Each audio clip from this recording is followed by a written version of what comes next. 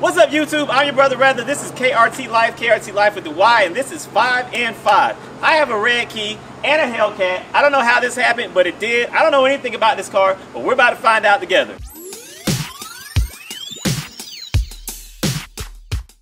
What makes a Hellcat so special? Is it the air intakes in places you would expect headlights? Is it the hood vents that actually vent air? Maybe it's the brakes that feel better than that of Lamborghini. Most people will say it's this blower. Yeah, this insane blower on top of the motor. But could the answer be inside? Could it be this instrument cluster and its astonishing array of features? Like a cat that greets you at the front door. And another screen that informs you of a major key alert. It's the DJ Khaled feature, lets you know what color the key is. This one's red. Maybe it's because this screen is connected to a bigger and more complex screen that vaguely reminds me that 700 horsepower waiting for me. 700 horsepower and an 8-speed gearbox. If I was an alien and somebody told me this car had 700 horses, I would probably start looking for them. But would I stop and think, what does one person do with 700 horses? Maybe that in itself is the definition of the Hellcat. All the above, and let's just add 700 plus horses to the equation. I've come to find that a Challenger is a Challenger, but the Hellcat is a Hellcat.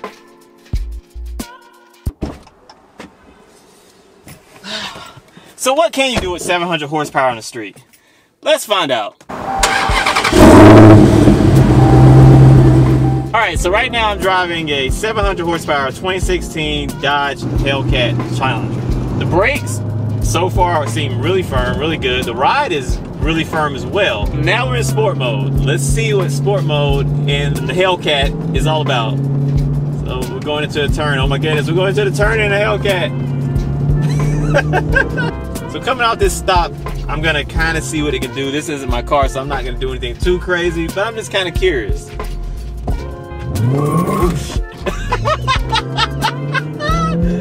It literally like just loses traction like immediately. That's what the traction control on? No, it's off. Yeah, it warns you to see air. Oh, gotcha. I'm just like, God, I was like, it just spun out for no reason. Wow. Okay, 700 horsepower on the street. Can you really put that 700 horsepower down? Okay, so right now we're doing a slow roll. We're going about 40-ish miles per hour, and I'm gonna give it a little gas just to kind of see what it feels like once I see what's on the other side of this hill. So now we're on the other side of the hill. I'm giving it a little gas. Oh my God, that's like, yeah, that's way faster than the Tesla. And I'm just like barely even touching the gas because, you know, this is not my car. And I've seen Doug DeMero almost crash a Hellcat doing a test on it, so I'm not trying to be that guy. Like, the ride's not harsh like a 911 harsh, but you can definitely feel the stiffness of the suspension. But these seats are so plush that it's like, it's still a really comfortable car to drive. All right, now traction control is back on, so now we know that we're safe to some degree. When you're driving one of these cars, there's a blind spot, and then the hump from the rear wheels also gets in the mirror. So I mean, your mirror is like this big, and then it's already cut in half because of the blind spot, and then it's cut down more from the rear arch of the wheel well. So it's not really easy to see out the back of this car at all. Let's see what this is all about. We got a little straight shot, so we're gonna be able to go. Oh my goodness. And I'm not even really like hitting it that fast, and it's like roaring at me. So on the highway driving this Hellcat, the exhaust is loud. It's not overbearingly loud, but it's one of those things that you would kind of have to be about that life to really enjoy it. It's not like, you know, you have like some really cheap like exhaust off of, I don't know what kind of car you want to name, but any kind of car. But the exhaust is definitely loud. It's definitely noticeable. It's not a quiet ride by far. I honestly feel like a car like this, you still can't enjoy it properly on the road because there's so much power. Like you can't use it unless you're on a track. All right, we're gonna see how fast we get up to 55.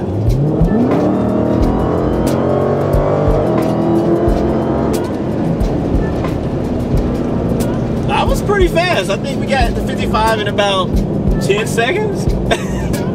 Wow. I think that, I think my dad would like this car a lot.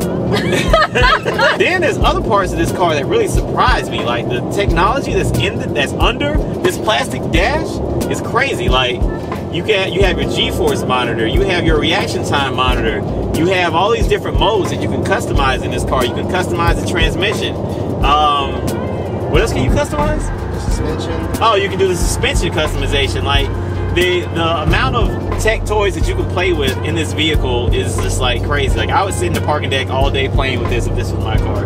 Okay, so you can go into a page on the browser on the dash and you can actually turn your horsepower down to 500, which is, I guess, reasonable maybe? I don't know. These seats are like, I don't know, like it's like your favorite big fluffy couch that you just want to sit on and like go to sleep and take a nap. The seats are amazing and they're heated and vented, and the vents work great. Like I mean, right now I'm wearing denim jeans and I can feel the air pushing through my jeans. It's like, it's amazing. It's extremely comfortable. It's cooling and it's comforting. When you're driving something as terrifying as a Hellcat, you need comforting seats to comfort you in those moments of terror when you're going down the highway at 55 miles per hour, like this. I'm terrified, but I'm so comfortable!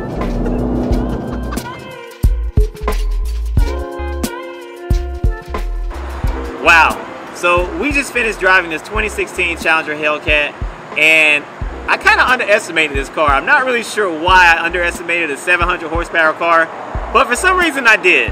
So what do I think about this car? Let's do a little recap. Pedigree. This car has a massive amount of pedigree. It goes back to the 70s when the first generation Challengers came out, and then the 80s there was another integration, and this is the latest version, the 2016 Hellcat. So pedigree gets a full point for that. Cost, these cars are kind of pricey. Their cost about $70,000, but you get a lot of tech, you get a lot of performance, and a lot of comfort in one package. That is an amazing package for that price, I think. The gas mileage, on the other hand, is pretty bad, but I mean, what else would you expect from a 700 horsepower car? So that kind of comes with the expectation of the vehicle. Reliability seems to be pretty good, but these cars are still fairly new, so I don't know if there's a lot of user data out there to really support that claim, but overall, the reliability of these vehicles is very good. Drivability, on the other hand, is amazing. Like, the car pulls through all the gears, it's comfortable, the suspension has a lot of different settings that you can utilize and change and customize, so drivability is very good. The only thing I had to knock about drivability is the fact that when you're making turns, there's a massive blind spot in this vehicle that I don't know how you would get around it. There's a sensor system built into the vehicle to prevent you from getting into an accident, but that blind spot can be kind of scary when you're making left and right turns. And so yeah, that's pretty much drivability. Outside of that, curb appeal. What do I think that the 2016 Challenger Hellcat has curb appeal? I think this vehicle has massive amounts of curb appeal. I always liked this vehicle. When I saw the concept version of this vehicle, I immediately thought they're going to sell a lot of these, and consequently they did sell a lot of these. And then when the Hellcat and the Demon came out, they sold even more. So does it have curb appeal? Absolutely. It's a beautiful car. It looks good. The tire package is amazing. The lighting package is amazing. It sounds great. The sound system is phenomenal in this car. This one actually has an upgraded Harman Kardon twin sub setup in the trunk. So, I mean, it'll really blast your eardrums out. It's an amazing vehicle. If you get the opportunity or the privilege to drive one or own one of these, I say absolutely jump on it. And it's a great car. I give it a 4 out of 5. This is KRT LYFE, KRT LYFE with the Y, 5 and 5. Check us out. We review lots of cool cars. We do lots of things on the YouTubes. And yeah, we're out here doing things. So check us out, KRT LYFE.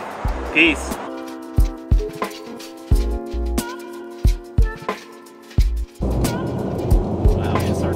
Now, I wish the steering wheel was a little bit more special looking. Like, I like the flappy pedal shifters. Let me use the shifter real quick. See what this is. Shifter pedal is 8. How do I go to the SRT? Okay, SRT. And then... You can change your pedal by itself or change the tap the screen, tap the pedal, see the pedal shift off. If you tap it, it'll turn it on. I'm so confused. See where it says It's off so much going on. Pedal shifter. So the other side, you got power, transmission, pedal shift. Okay. Is that what you want, Tom? Yeah. Oh. So you turn them on. See right there in the middle? Right here? Yep. Wow. Come on, man. It's like... Now it's on in the street mode. Okay, so now I can use the pedal shifter. Yep. Wow. It So is why don't you have it shit. set up like that normally? You just don't like it like that? No, by default it does that. Oh, okay, got you. So in sports mode is on and track mode is on, but by default street mode power shift is off. Got you. Okay. So when you turn the car off, turn it on, you want to turn the power shift on in street mode, you got to turn it on manually.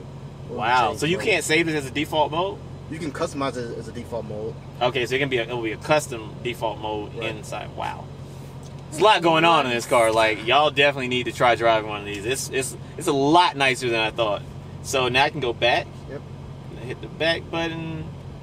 Okay, so now I can use the paddle shifters. Yep. But the speed is there. The fun is there. The sound is amazing. Yeah. Oh, paddle shifts. Oh, hold on. Did it just go out of paddle shift mode on its own?